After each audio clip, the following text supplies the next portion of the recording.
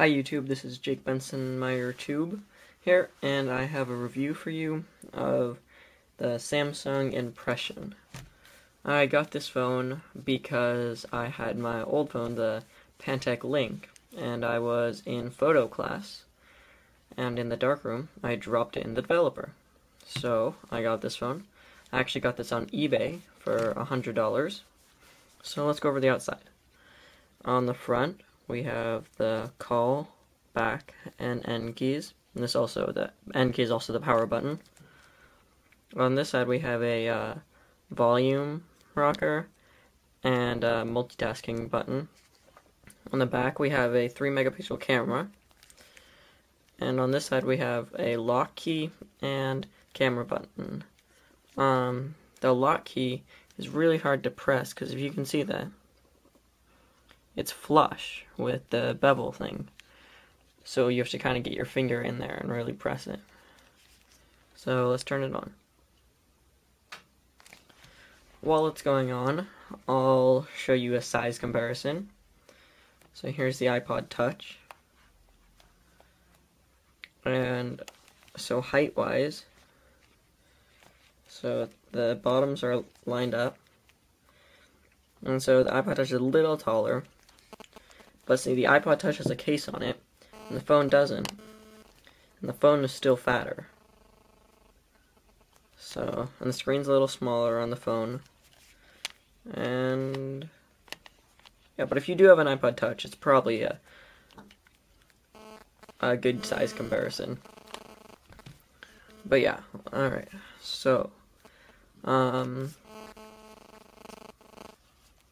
so there's pretty much two ways to unlock the phone. If you don't want to mess with this button because it's too hard to press, you can just slide the phone open and slide it shut. And then it unlocks. But to relock it, you do have to press that. To unlock it, you can hold that and it'll unlock. So, down here, the software keys, we have a menu, contacts, and dial. The dial pad is just your normal, you can just dial whoever, you can send a message, call or save them. And so yeah. Your pictures, you can click on that button and see, you can look for the picture. Or first you can decide if you want 3-megapixel, you can choose your quality. I have it set to the best. Then you can choose what kind you can have. You can also have a camcorder, so you can have video or video share. So to take a picture, you just put it to what you want the picture to be of, and then you just press the shutter button, and then it's there. And see, you can see I just took a picture of the same thing that you're seeing. And then you can go back, and then if you click this button, the review button, you can look back at your pictures, and you can just scroll through them. I'm not going to show you all my pictures. On the side is Samsung's TouchWiz interface.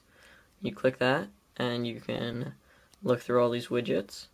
All you have to do, you can drag them out, and you can cover stuff up with them. Some of them do something when you click them in the dock. You can tap them and they'll do something. Some of them don't, like this one does not, the clocks. But one that does do something, like if you click the Bluetooth one. Here, let me get a little closer. If you hit the Bluetooth one, it'll bring you to the Bluetooth. So that's nice. Oh, didn't want to do that. Alright, so now let's go to the menu. In the menu, we have AT&T Music, AT&T GPS, Yellow Pages, Cellular Video, Messaging, Address Book, Media Mall, Media Net, Games and Apps, My Stuff, Tools, Settings. So, if we go to Messaging, we have our Create a Message, Inbox, Setting, or Sent, Outbox, Drafts, and all that stuff. If we go to Inbox, see it just keeps all your messages that people send to you. If you go to Sent, just whatever you sent. It also has IM, so if you click that, it has support for AIM, Windows Live, and Yahoo. Then we also have, back in messaging, we have mobile email. I'm not going to launch it because it's a Java app and it takes a little while, but it doesn't have support for Gmail, so it's not the best email client. Like, you could just go online using the phone's browser and do that. What else?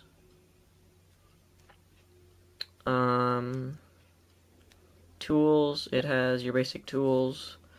I've heard of a lot of complaints about this phone, about a lot of problems that people have had. I haven't had any yet. So, also what I was going to tell you is if you go and make a new message, there's 4 ways of entering text. You can tap, and you have the T9, the like old-fashioned phone way. Or if you click this, you see it says keyboard, you can click it, click handwriting. Then you can write something, like, I didn't mean to do that. Let's try another one. Just M. That's a U. It's not the most accurate. Also, I'm trying to do this on camera. N. There we go. M. There's also, if you turn it sideways, you have your on-screen QWERTY. And if you slide it up, my favorite way of entering text is using the full hardware QWERTY. No, I do not want to save it to drafts. On the QWERTY, you have a quick messaging button, and if you click that, it just brings you right to a new message, which is nice. I like using that. You can just enter text from there. Also, if you're on the home screen and you hit the space button and hold that, it'll change the phone to a normal profile. And if you hold it again, it'll put it on silent profile. So when I got this phone, I wanted to be careful with it so I didn't drop it again. So I ordered a case. It came with a screen protector since I got it from eBay. The person gave me screen protectors, which was nice. So online, from a website run by Yahoo, it's called like Only Impression. There's a lot of different types of phones. Like there's like Only Solstice, a bunch of different ones. I ordered a case. And so I got it, and this is the case. But this is the wrong case. I'll open it up and let you guys see that there's no way this phone is going to fit in here. And the camera's right there, and here the camera's holes here. This case was made for the Samsung Solstice.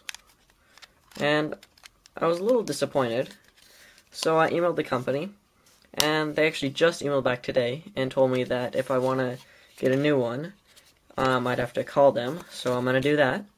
But in the meantime, I got a case for my phone. Alright, so here's the package. I got this package from Wednesday Wireless. And I'm just covering my fingers here because I don't want you to see my address. So yeah, let's turn it over. And let's open it. Put it in here.